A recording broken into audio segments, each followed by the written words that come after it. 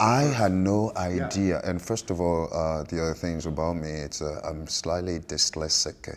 So when I'm looking at it, I almost have to be extra prepared than most people before I come on set. So obviously, this was the first day I arrived in London, and all of a sudden we're like, okay, we're gonna do a screen test. I mean, we're gonna just do the whole script.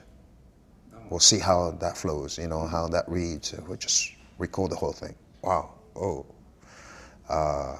So it was quite a challenge for me working with Guy in it, but I cherish every moment of it. I really enjoy the process, and he's a dynamic person. I'm very fond of this director, and I've known him over 20 years now, and when I first met him, I really sort of like gravitate towards, you know, wanting to work with him one day, and then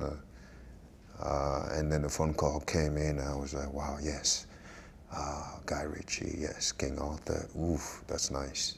Were you? I mean, the story itself, King Arthur, was that Yes. something some people really gravitate toward. I know Charlie lobbied hard for the role, and for an actor to be part of a King Arthur, because you've been part of a lot of fantastical movies, historical movies, and yeah, you know, this is Yeah, this is one, and this is a historical one in a way that it speaks to a lot of people and to a lot of.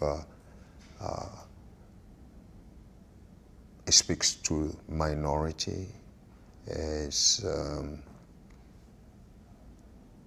It has sort of like a modern twist, a modern sort of like a tone to it.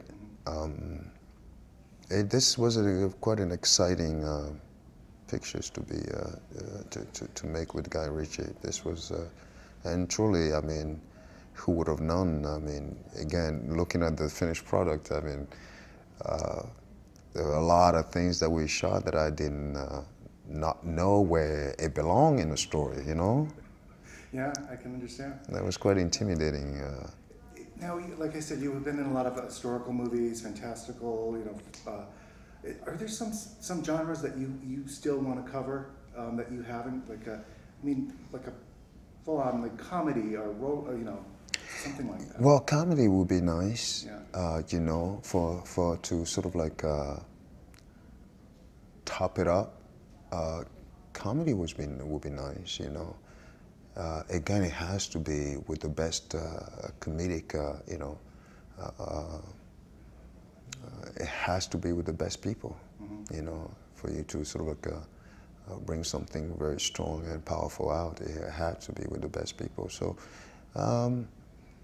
comedy is fun. I just don't know where I belong in that sort of setting. You know, I'm not quite sure yet. But again, it takes a great visionary director to like, bring that out.